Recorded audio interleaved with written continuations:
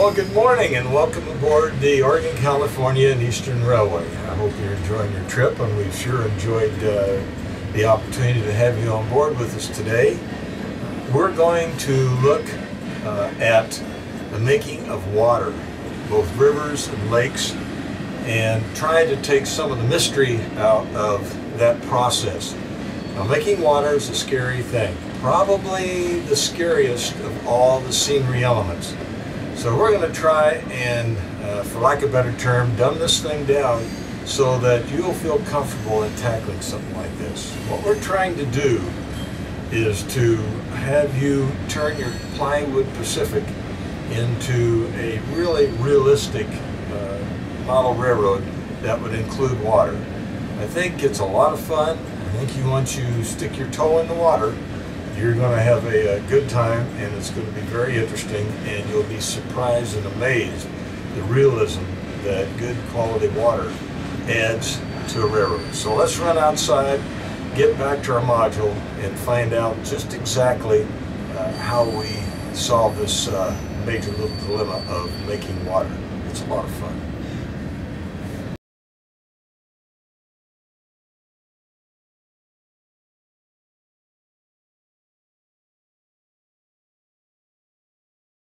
All right, let's talk a little bit about the coloring of a river, for example. As we mentioned earlier, I think you need to do a little research first on what your rivers look like, both in early morning, midday, and evening. And you'll be amazed at the difference of the colors that they appear.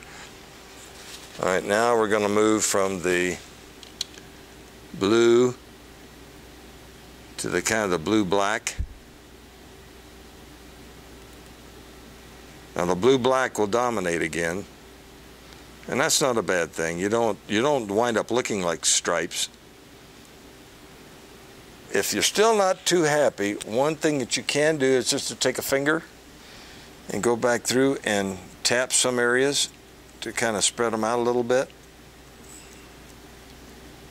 Soften some of it a bit up a little bit here and there.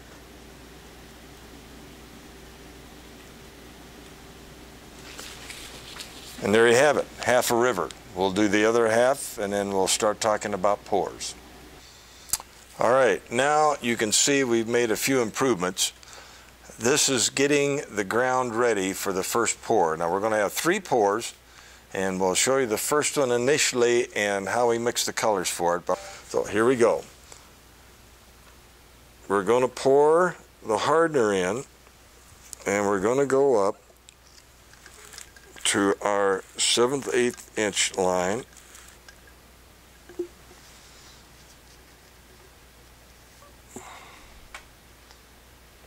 It should be about like that. And I'm going to double check it to make sure that we're 1 3/4 inches. Okay, there we are, 1 3/4 inches. And we're going to mix it. Now you notice the color in it. I tried to get a brown, kind of an opaque color for the first color. The first pour should have anywhere from 70 to 80% of the color of the entire display when you're done. Then I'm going to pour in the middle of the river area.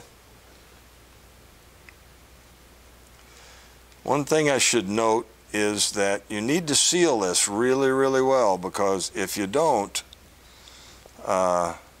and you're in the basement, your layout's in the basement, you're going to get a lot of river on the floor, and that's not a good thing.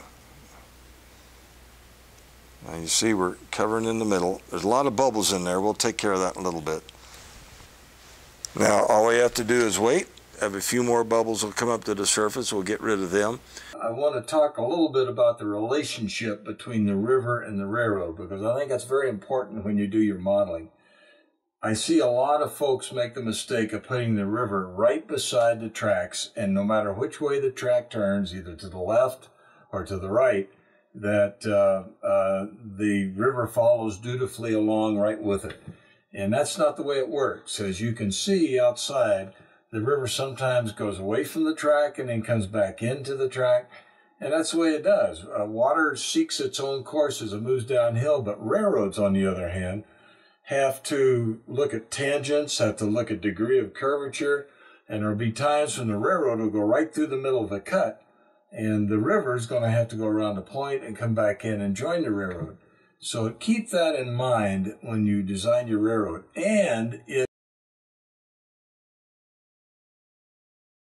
so here we go. We'll just repeat the process again. Mix them up, and again, we'll mix for a total of 5 minutes.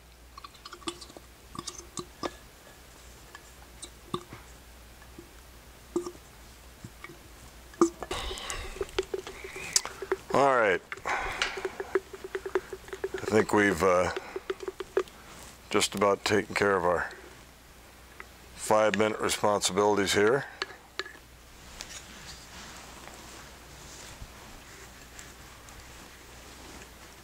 Final pour.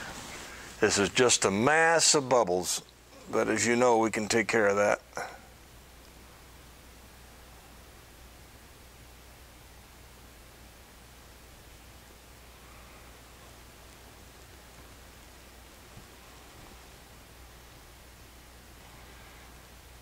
And see. So what we'll be doing after we remove the bubbles from it is to check it after about 3 hours, then every 30 minutes after that, and I'll show you how to do that when we get to that point here in a little bit, and just to see at what point where it's really starting to set up, because what we're trying to do now is the tough part, and that's to eliminate that glassy sheen that you see in a lot of lakes on model railroads. That's not to say there isn't a pristine lake out there. You've seen the photographers where they've taken pictures and you see the reflection of what's above them in the water, and it's a perfect mirror image. That's very, very rare out there in nature. Usually you see the ripples of waves and stuff as you see the reflection. That's what we're trying to accomplish here, and we'll show you how to do that next. So we'll take care of the bubbles, then we'll cut through 3 hours and start seeing if we can make some waves yet, and take it from there. Here we are, 4 hours and 30 minutes into the process, and if we're not there, we're really close to being there. So let's see if we can make some waves. It's not rocket science. If you want, no problem. But through here, you have more like riffles, because the water should be shallower here, because the main force is hitting this rock outcropping, and it's changed the channel of the flow. So through here, we're going to put in a few little ripples.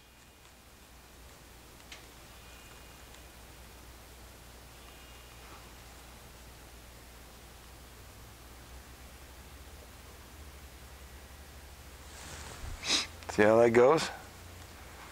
Boy, that was tough, wasn't it? We're going to widen it out just a little bit here.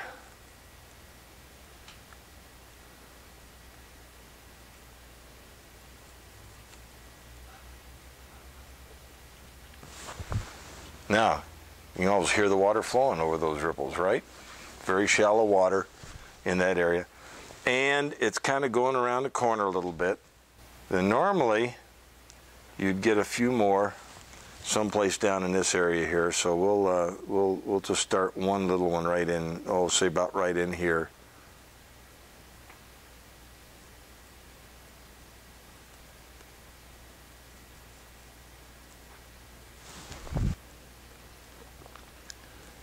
Don't overdo it. Just a little bit. We deal in illusions.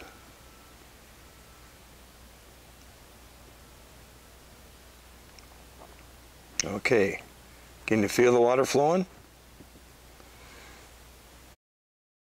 Okay, I think we got it.